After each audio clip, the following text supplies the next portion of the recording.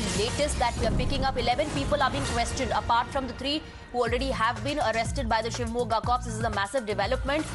Cops are questioning, interrogating 11 more people. Let's go across to Deepak. He has more inputs on this development. Yes, Deepak.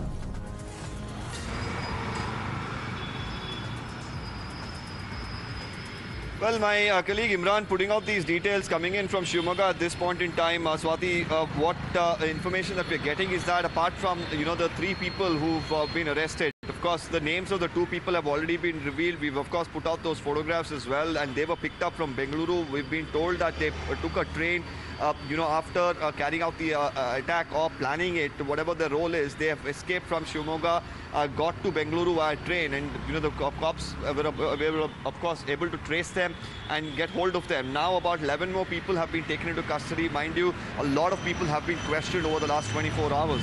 And the arrest of these 2 people, of course, the cops were telling us that it's very crucial to crack this case. Now 11 people in total being questioned very thoroughly. In the next couple of hours, we'll know what their role and involvement is and whether any arrest will be declared. All right, Deepak and Neha, thank you for getting us the latest. For the moment, we're taking a very short break. News and updates will continue. Stay on with us.